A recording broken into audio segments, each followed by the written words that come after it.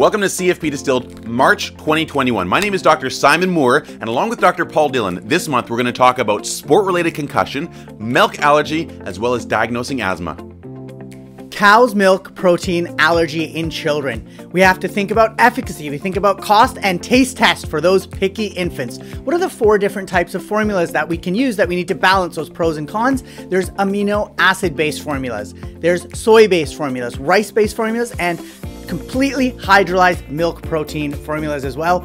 Read the article to find out what the pros and cons are.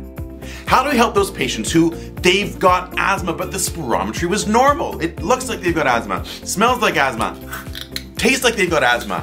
They've got a cough, it's unexplained, the spirometry was normal. Turns out spirometry in asthma is only 29% sensitive according to this month's CFP journal article. Now, how do we help these patients? We send them for a methacholine challenge. A third of patients with asthma symptoms and a normal spirometry are going to be positive on their methacholine challenge.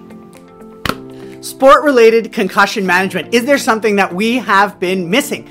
Adding the PHQ-9, another validated score in addition to the STAT-5, can improve your pickup of depression in these patients. This is something we've been missing in the past. Add it to your arsenal.